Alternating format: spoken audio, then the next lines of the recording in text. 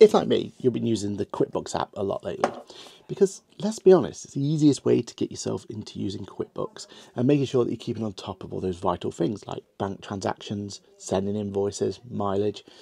It's always been a great app. There's always been a few things that are missing, especially for our friends over in the construction industry scheme. And that got me thinking, is there any way we can make this a little bit better? Cue the montage.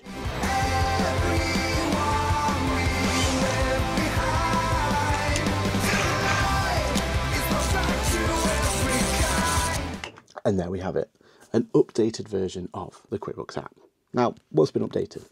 Well, you'll find that if you now go to the settings area, you'll see that construction industry scheme is now a settings in here. With the update, I go to invoice, I make sure that my customer is a CIS customer, I make sure my product and service is related to CIS itself, let's say £1,000, press add, and if like magic, QuickBooks is now calculating my CIS.